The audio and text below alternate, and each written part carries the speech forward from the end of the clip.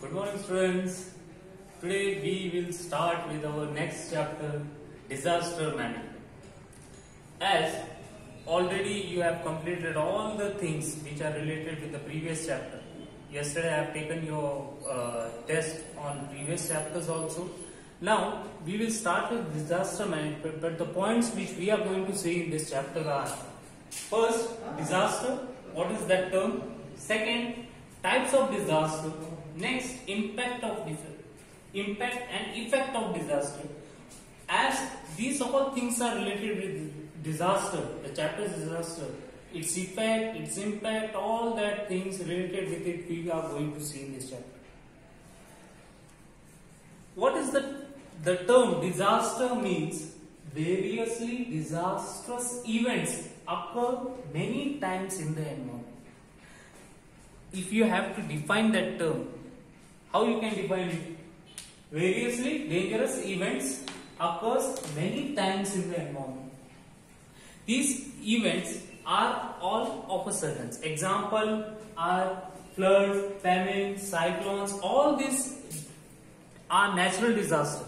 They are now occurring all of a sudden, and it creates a huge impact on human life.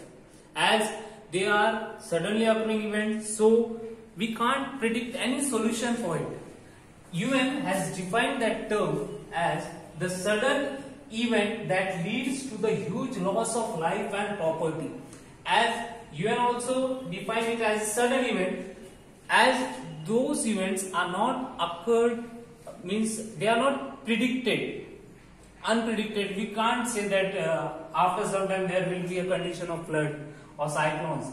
They are natural disasters. So it causes lot of effect on human health, environment also.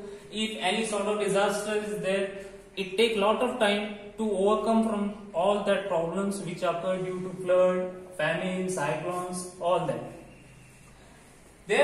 These disasters are further classified into geophysical, biological and man-made.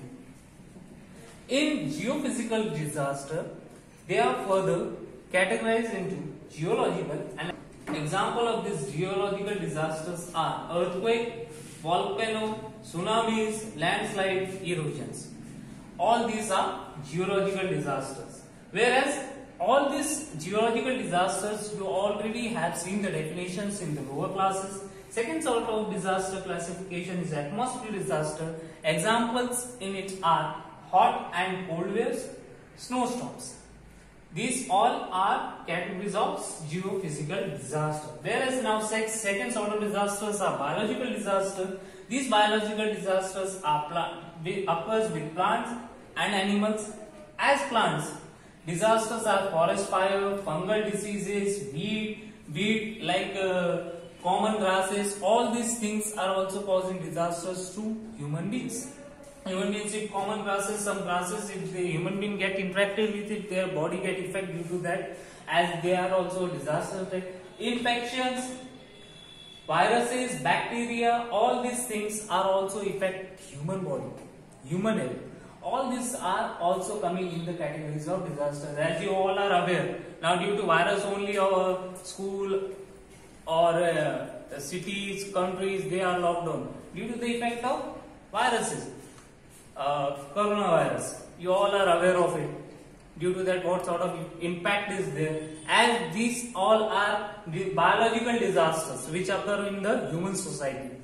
As they are all of a sudden, all these things are appearing. Due to that, these all areas or the people, they all are locked down due to this biological disaster which are going on around the environment. Next, man-made disasters.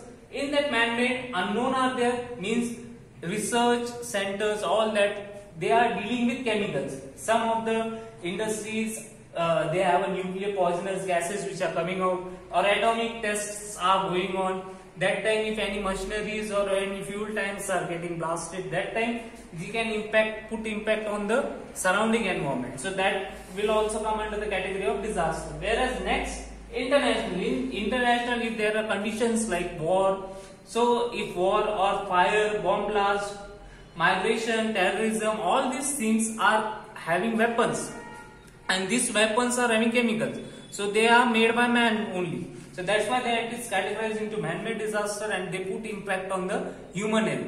That's why these all disasters don't have any exact solution all of a sudden we are getting. They all are coming in front of us suddenly, and we don't have solution, so its impact is there on human life for a longer time. Students, we have completed 2 topics here: disaster, its definition, and types of disaster. Hope you all have understood it clearly. Go through the information which is given in your textbook, note down that all things in your classwork notebook, and after writing, I will go, in next period I am going to ask you some questions, so prepare it thoroughly. Thank you.